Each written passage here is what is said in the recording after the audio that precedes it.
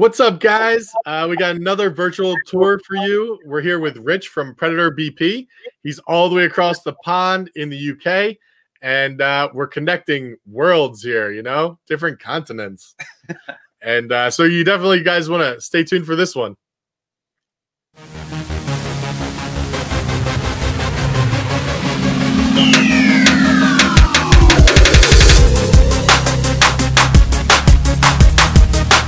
So, Rich, we're really interested to know how you started in all this, what your history is with snakes and ball pythons. So, like every kid, you know, I was into animals, and I actually started off breeding rodents, fancy rats and mice. And it wasn't until my 30s that I decided that I was going to get my first snake. Okay. And my first snakes were royal pythons. You know, I got 3 different royal pythons, and then I started moving into larger constrictors, Burmese pythons and retics. Oh, wow. Boas was really my thing, and I thought that's what I was going to end up breeding. I always wanted to breed snakes from the moment I got into them, but I waited quite a long time before really making the decision, and I thought it was going to be boas. And then I bought another ball python, a banana Mojave, as a pet. I wanted an animal that was going to be easy for my kids to hold, you know, and get them sort of really experienced around snakes, because the 8-foot boa constrictors weren't doing it. Yeah, right. Yeah. And I bought that banana Mojave, and then that was it. I was just sold. I started looking into genetics. I just fell in love with this species all over again, but in a different way. And then I sat down and decided that I was going to start breeding. I started adding to my collection. I'm in my 2nd season breeding now after building this collection. And I started my own YouTube channel where we really focus on keeping and breeding ball pythons. We try and help new breeders coming into a hobby, as well as documenting my journey, what I'm learning as I'm going through it. And, you know, it's been fantastic. But yeah, animal lover through and through, and I finally found the species for me that I think will be the species I'll love till the end of my days, you know? Right on.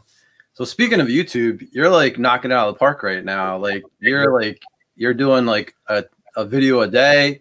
Your channel is growing really fast. You've only been doing it for like 15 months. Like, talk to us about that journey.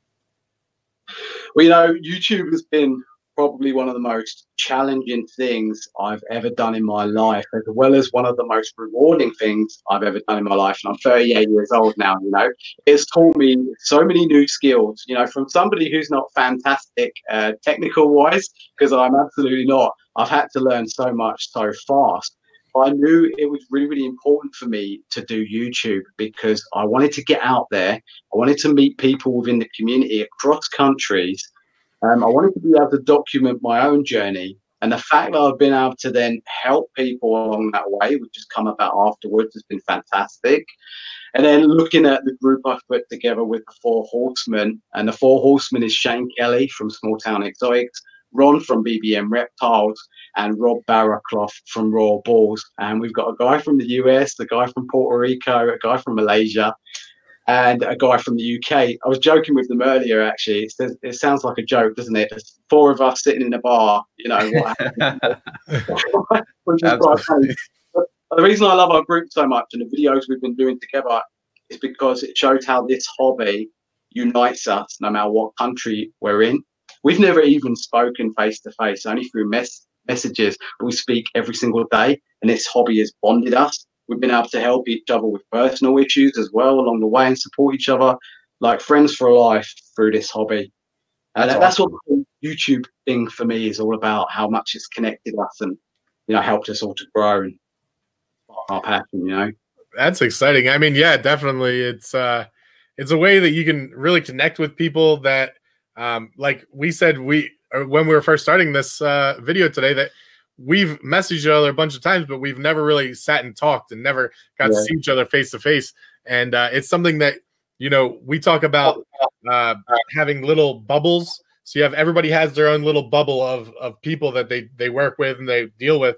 And, you know, we have a little bubble over here, a little bubble over there. And YouTube, and kind of what we try to do is connect all these bubbles, and so that we can connect to them and kind of see where everybody's at and maybe help do something positive. And Ryan's always talking about how we need to try to get the bubbles to connect to each other. So, you know, you with the Four Horsemen, and we love those guys too.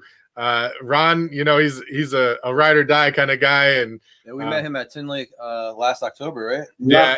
I saw that video. That's actually where I first saw you guys. And that's what made me jump on YouTube to find you. So it's funny how these things that's crazy. That's awesome. Yeah. So yeah, and Ron, and we just did a video with Shane from Small Town. So that's so funny. Now we got you. We're gonna have to get your other buddy and get all Four Horsemen. And they'll be well up for that. Right, that's awesome. I know that you're working with a bunch of really cool animals. Show us what your favorite animals are that you're working with, and you know, show us the stuff that you got going on. And then we're going to talk a special question after that. Yeah, roger that. So I'm going to grab my favorite snake. If anybody follows me, they'll know exactly who this is. So this is Ronin here, the masterless samurai. And he is a leopard Enchi pastel orange dream. It looks like he's looking a bit dull here, but you can see those oranges coming. Absolutely. He's also possible het pied. Now, I was going to put him to the Inferno this year, but he was a little bit late to be ready.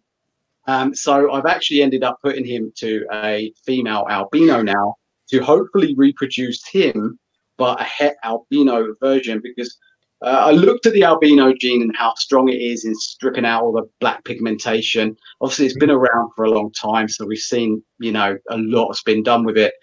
So it was difficult for me to choose where I wanted to take my albino females, but when I saw the leopard combos, it sold it for me.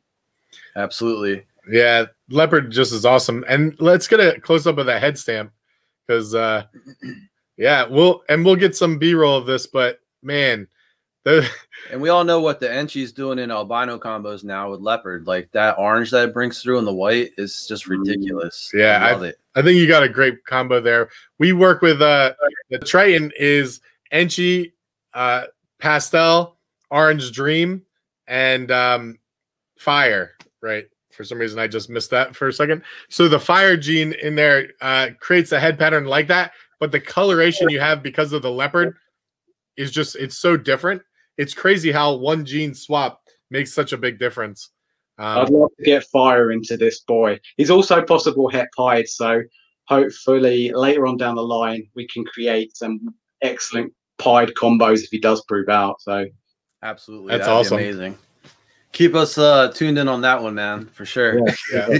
Hey guys, so speaking about the Inferno earlier, and if you don't know what an Inferno is, it's lemon pastel, yellow belly, hidden gene, woma, and granite. And it's one of the most visually striking combos I've probably got in any of my females. Now, I decided this year to put this male to her, and he is a leopard pinstripe. But the reason I put him to her is because obviously I want to get leopard in there into the Inferno combo. I want to get pinstripe in there, two of my favorite pattern changers. But the fact that he's double het for hypo and for pied just gives some real spice to this project later on down the line to hopefully prove out those recessive combos. Will be pretty amazing. Hypo versions, pied versions. It's incredible. This boy is one of my most reliable breeders. You'll put him in with any female, the most stubborn of females as well, and he'll go to work within 30 minutes. So it's reliable. That's awesome. That's great. We love hidden gene woma stuff over here too, man. Like it's one of our favorite genes. You know, the biggest setback for me last year was I put a pastel clown male to my Inferno, and unfortunately she gave me a bit of a disaster of a clutch. I had 5 eggs that just weren't fertile at all. And the last egg I lost right at the end of incubation. But my dream there was to create some het clown versions. I love the hidden gene woma clown combos that I've seen coming out. Absolutely. They kind of derailed that project for me. So we actually have right now a killer leopard clown male going to a super pastel calico fire hidden gene woma female. So we're trying to make some hets for that too, man. That'll be awesome. Yeah. That's good, man. That's why we're on calico, actually.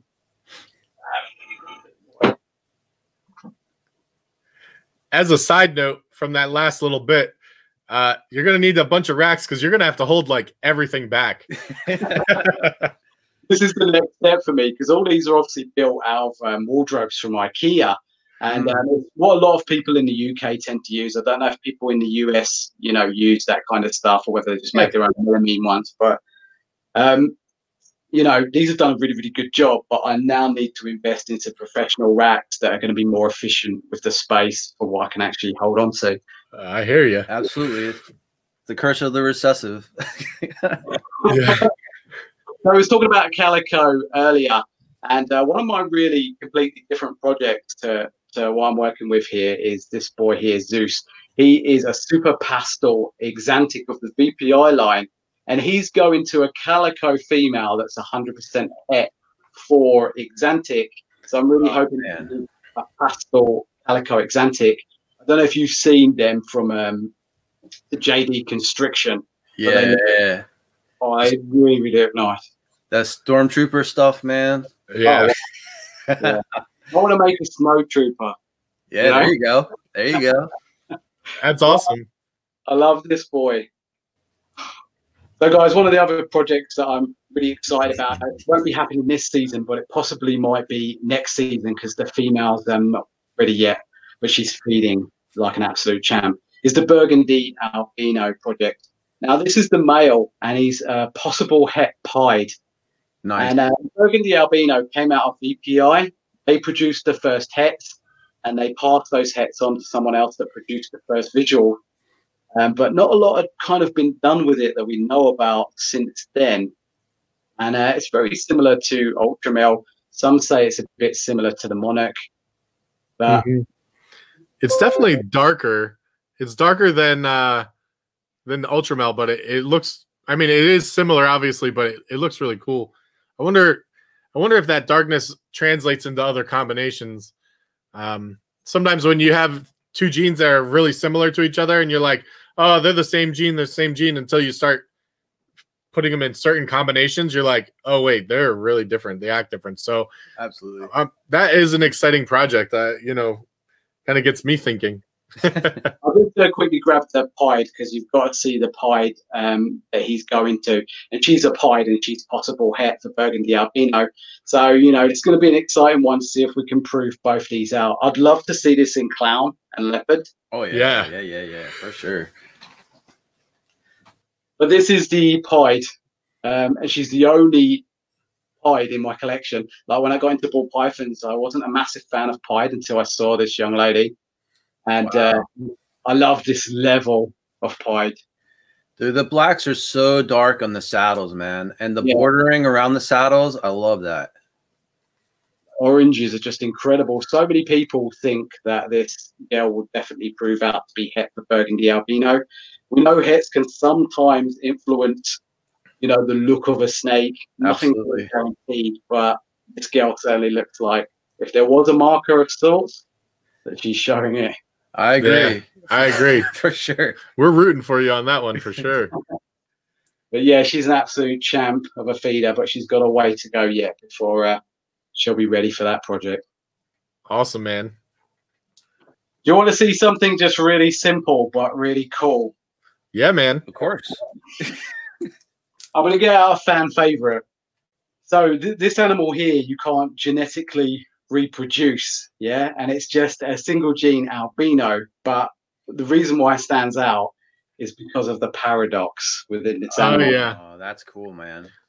If you see the head, the eyes are black. Oh yeah. Oh really? Oh yeah, I can see that. For an albino, that's pretty cool. That's awesome. Wow. I've never seen one like that. The paradox runs all down the body. There's a good level of it. It's she's astounding. There's another one that looks like she's going into shed because she's dialing off a little bit. Is that one you produced? No, I actually purchased this from a local breeder that was getting out of breeding. Oh, wow. They were going into breeding cats or something. So I was really lucky. I was really lucky to come across this female. I snapped her up straight away. Absolutely. That's awesome, dude. That's so cool. Sometimes I think about getting out and getting into cats. Yeah, that project will have to happen at your house. That's a quicker turnaround. I feel like you don't have to wait a couple years. They'll produce. Grief. what I'm going to do, I'm going to show you one more boy, actually. So one of my biggest goals this breeding season, I've got some awesome projects, but one that just for me is going to really hit the spot is my leopard clown project. And I'm going to grab a boy to show you. So this boy here is a vanilla leopard, and he's 100% het for clown. That's great. That's awesome looking, man. I don't know if you can see his head stamp. Oh yeah, yeah. The horseshoe head stamp. Yeah, that's the cool. vanilla has just made him look so clean. Yeah, the alien heads are like so much lighter than regular leopards. It's super well defined. My dream right there is to create a pastel vanilla leopard clown. He's gone to 2 females. I've actually got some eggs in the incubator. They're going to be a bit of a question mark because he was in with that female that produced those eggs, but for only one night. It was like 2 weeks before ovulation as well. He was another one that wasn't quite ready, so I went with a different plan and different project, but then gave him a try right at the end, and he did it. So we'll see. Some lottery eggs, huh? That's cool. So I have backup males for some of my plans. I always have, several projects I really want to do. So, that was a case of having another project that I really wanted to produce some more clown females to grow up and grow on because I'm going to be working heavily with clown. But I tried him out, right towards the end just to see if he was ready more than anything. But the fact he locked up was incredible. We just had a bit more excitement when those eggs start pipping out, which will be at the end of this month. That's awesome, man. That's awesome. So, yeah, I mean, a little earlier you're telling us a little bit about it, but I want to know if you could work with any combo, like if you could just, bring up any combo, what would it be? Your dream combo? So my dream combo, and I was thinking about this earlier, for me, it would be a triple recessive, which would be puzzle, hypo, vanilla, clown. I just think that would be mind-blowing. Wow. So if I could snap my fingers and just have someone land that animal into my hands, that would be the animal. That is a really interesting combo. We asked that question to a lot of people, and nobody's ever that's what's great about this is that everybody has different visions, and that's an awesome idea. We're sitting here, I'm trying to think of what that would look like. Oh man, be amazing. I was looking earlier, and I was trying to do some research on what it might look like, and I've seen some outstanding vanilla hypo females that have just been out of this world. Tony Wilson's got some in his collection, and when I've seen the puzzle gene, and the puzzle gene is really hot in the UK right now. It's not very readily available. People are buying possible hets just for the chance to get that animal into their collection and get that gene in there and try and prove it out. And I think, that puzzle mixed with clown, mixed with the hypo and the vanilla together, that animal would just be mind-blowing. Astounding. I agree. It's a good one. Super bright. So if you could pick one person that influenced you the most in the hobby and helped you out, who would that be? Like I said before, there's so many people in the community that have an influence on you, like the guys at the top level, like Justin Kabilka and Aussie Boys and Apin, Derek DeMeyer and Freedom Breeder. But, if I'm picking somebody on a personal level that's helped mentor me, and I'm lucky enough to have quite a few of his snakes in my collection, it would be Tony Wilson here in the UK. He actually produced some puzzle animals that Justin actually bought off him because of the quality that was within them. And I'm lucky I've got, I think it's about 4 or 5 animals from Tony. And I'm a firm believer that you start off with quality and your output's going to be quality. But he's one of those people that when I stepped into his collection, when I did that first video with him where I went around there, I was floating all the way home because of the level of the quality and the layers within his projects, within his animal, particularly with the leopard gene. I'd never stepped into a collection where we could see so many different leopard combos and see how leopard had worked with so many different genes. He's real particular about, the genes that he uses and what he produces. He really has that vision in his head. And, he's mentored me quite a bit. He's always there if I need him. I can go and ask him a question, and his advice is always really, really solid.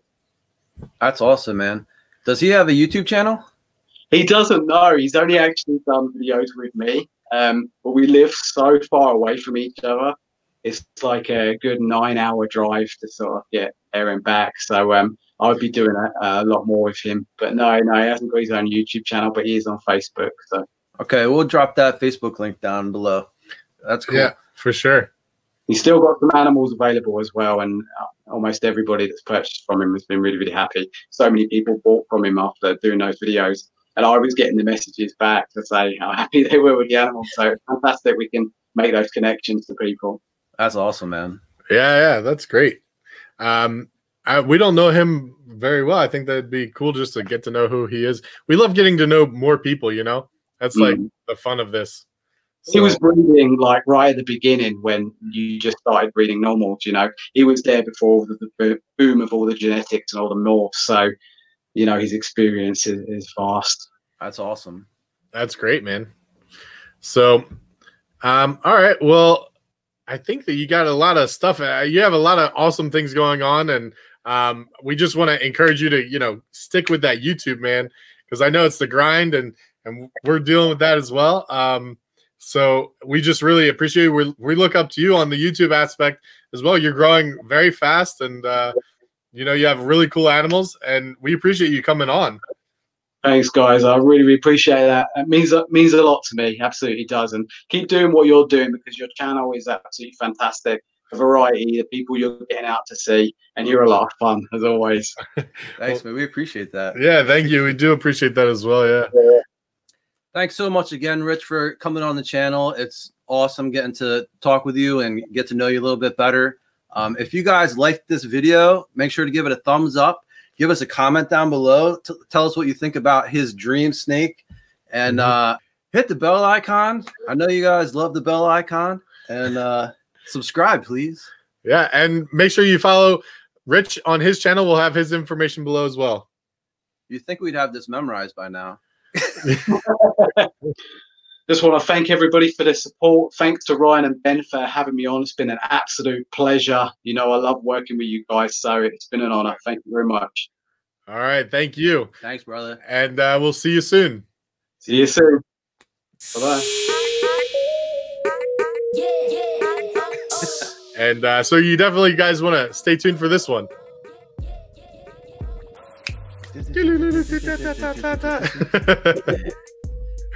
All right. That gets my engine going. I know.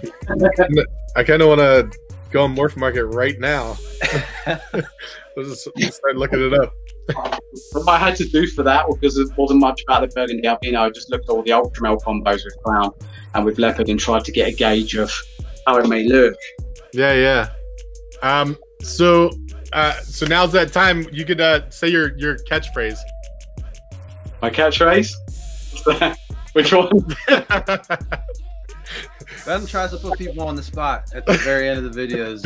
My catchphrase at the beginning of a video, so just like, what's up, YouTube? This channel's all about keeping and breeding all pythons. So if that excites you, then hit that subscribe button. There it is. Thanks for the support. Bye-bye.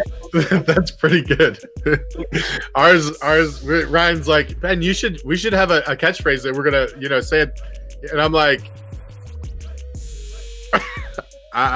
you do. I thought it was the guitar thing was gonna become your thing. That got a little out of hand. That's so funny. That was it's something that Ron from BBM is always like, hey Ben, you should do the guitar thing. He's always telling me to do it. Yeah, I think that would be a real hit. When I first saw it, I was like, that's pretty cool. It was like an on the spot throwback to Bill and Ted's Excellent Adventures, and I was like, that would be funny in the video. Let's do that. We both do it at the same time as well, which is really spooky. We are pretty spooky. Yeah. We've known each other for a long time. So